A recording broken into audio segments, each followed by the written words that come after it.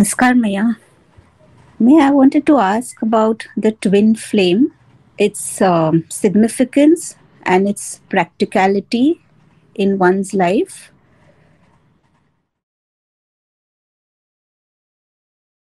So the twin flame, as people speak about it and has been spoken about for the last many centuries, is the concept actually of a soul that is polarized into two beings. One expressing the negative polarity and one expressing the positive polarity. It's not always a male and a female. It can be two males, two females. It can be parents and children, sisters and brothers, and so on. But it does describe the phenomenon of souls that are actually distributed across two bodies.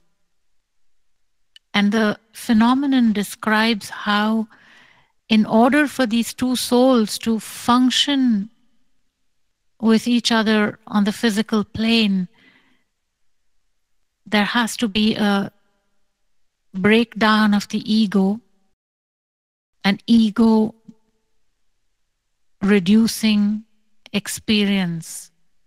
And most of the time what happens is that the positive polarity, in an attempt to move towards the negative polarity, pushes that negative polarity further and further away and goes into deeper and deeper pain.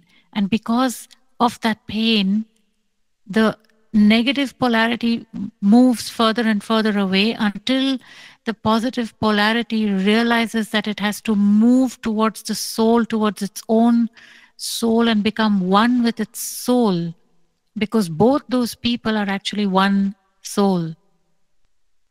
And as that person moves into deeper and deeper connect with their own soul, there is an equalizing and a depolarizing that happens. And then these two people, these two embodied beings, can function with each other in the material plane without it resulting in this separative experience. So that is what, in a nutshell, is this twin flame phenomenon, which actually is a polarity phenomenon. And until the person does not become one and in surrender to their own soul, they will always be in a separation consciousness, and so separated also from their own soul.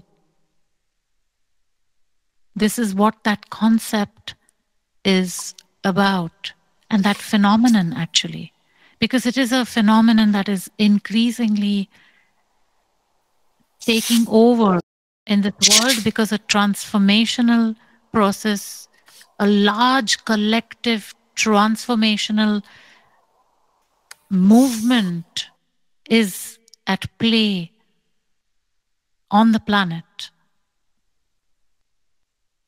And part of that transformational movement is this phenomenon appearing more and more, so that change happens, transformation happens.